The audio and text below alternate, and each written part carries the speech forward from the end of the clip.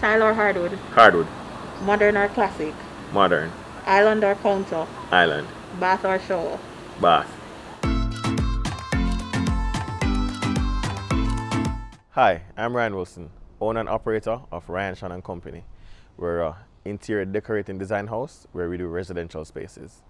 I have a bachelor's degree in computing and information technology I got from the University of Technology.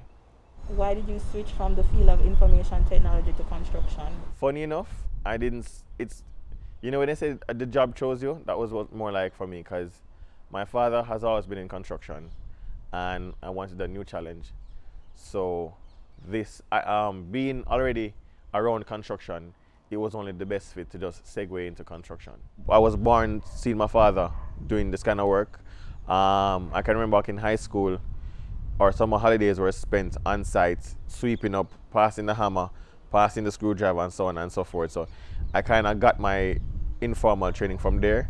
And I mean, as with everything else, everything is online, HGTV, YouTube videos, and so on. And I have a genuine love for designing and decorating spaces, so I guess it came second nature. You said your father used to be in construction. What's the name of your father's company? Oh, he is still in construction. We still operate Wilson Construction and Interior Services, which I also work for. What do you do there? I'm a project coordinator. What's it like working in a family business? It has its ups and downs.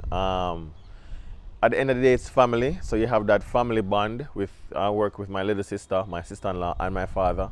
But at the same time, it's you know, Dad being the head of the company, he's a bit hard-headed to change at times, you know. But as I said, it has its ups and downs. He has allowed us to more have our own final say in jobs and interpret spaces how we'd want to. I mean, he's kind of brick and mortar in terms of his approach to interior decorating, you know, loving standard colors, morning glory and colors like that. He's not really an accent wall kind of person.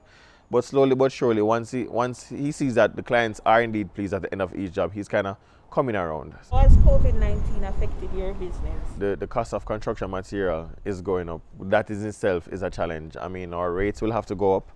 And with a lot of persons not having a disposable income as before Corona, it's kind of a rock and a hard place of sorts, because the construction material is up, but people have less money to spend, so it puts us in kind of a bind. But I mean, the thing is, what I've learned, that once the client wants a space and wants it done properly, they're willing to pay whatever it takes just to get that space done properly. And how does it affect the fact that you go into people's homes and offices?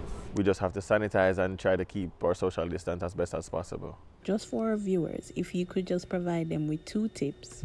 1, how they can make a small space feel like home. And 2, how to blend spaces for couples when they're moving in together. It's all about compromise. If one partner likes bright colors and the other partner likes warm, neutral earth tones, it's important to find a space in the house that both styles can coexist. Adding textiles and textures to any space automatically makes it more homely. Adding pictures and portraits as well can assist. Using rugs to ground the space, throw pillows, throw cushions, will give any space your own genuine feel. When I see the project comes together and the client is happy, that's truly my favorite part of the job, bringing those ideas to life.